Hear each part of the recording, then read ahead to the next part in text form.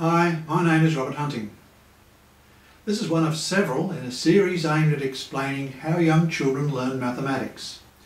We want children to become sensible and confident measurers. Their education should lead them to that end, but should also take account of ways they think in measurement situations. As adults, we think of measurement as an action we perform resulting in a number that represents a property of some object, like its length, area, weight, and so on. From an adult perspective, the business of measurement is fundamentally about managing uncertainty. You see, we can never know the real measure of a thing, only some approximation.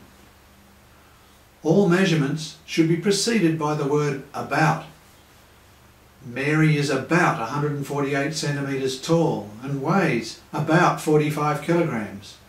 She is about 9 years and 3 months and 2 days, 16 hours, 6 minutes and 40 seconds old.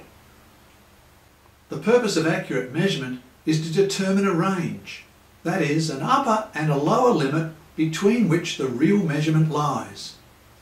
So, for example, when we accept that Mary stands 148 centimetres in height, we really mean that we believe her real height is actually somewhere between 147.5 and 148.5 centimetres. Height in humans varies according to various factors, including physiological conditions. There's the story of a young man who was denied entrance into the armed services because his measured height was just under the allowed minimum. Someone told him to re-enlist early in the morning before he drank any liquids, because the gaps between his vertebrae lengthened overnight when he wasn't drinking liquids. It worked. We select the most appropriate measurement unit so as to produce a range of certainty depending on the purpose for measuring. We use millimetres to measure the length of an ant, for example, not metres. We use kilometres to measure the distance between cities, not millimetres. From a child's perspective, measurement is fundamentally based on the core operation of comparison. As children pass through their elementary education, considerations about how to minimise measurement error become important. Measurement error can occur from choice of measurement tool and from the use of that tool. One kind of intellectual hurdle children will need to achieve when making comparisons in measurement situations is that of conservation. For a child, an object or the property of an object is conserved if, after that object undergoes a physical transformation, the child knows logically that if nothing has been removed or added, despite perceptual change in appearance or size, then that object or attribute remains unchanged. It is said to be invariant. An example of a task used to assess a child's understanding of conservation of length is as follows. If there was a little ant here and a little ant here, and they both run as fast as each other, what's going to happen? They're going to both get them there at the same time. Okay, now look at this.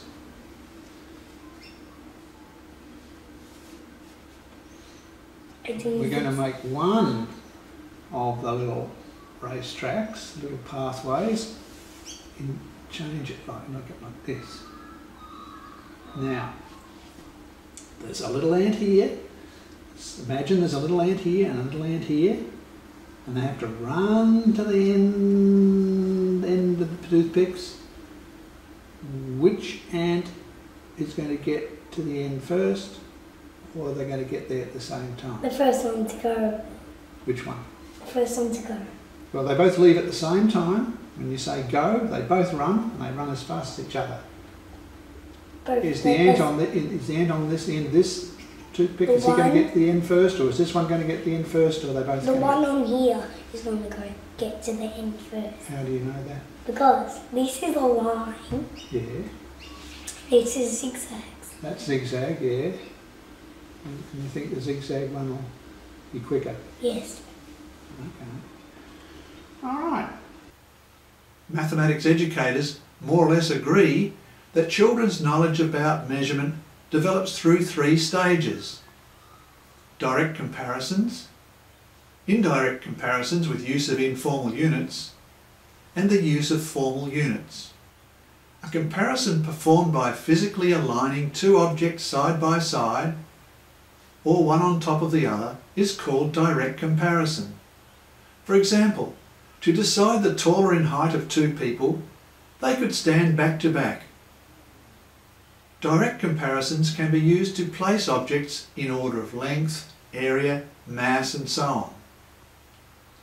When two objects cannot be physically positioned to allow a direct comparison, an intermediate object may be used.